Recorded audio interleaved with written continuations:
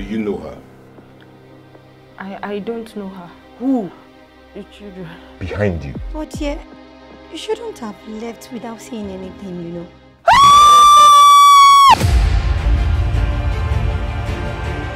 Why are you running? Prosecute me! Prosecute me to judgment! Arrest her. Ha! Cross! Leave her.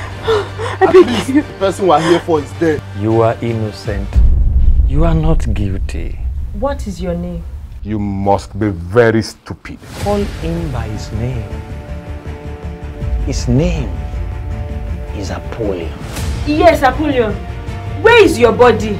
Must you talk? Can't you keep your mouth shut? For Zion's sake, I will not keep silent. Vivian, you are going nowhere.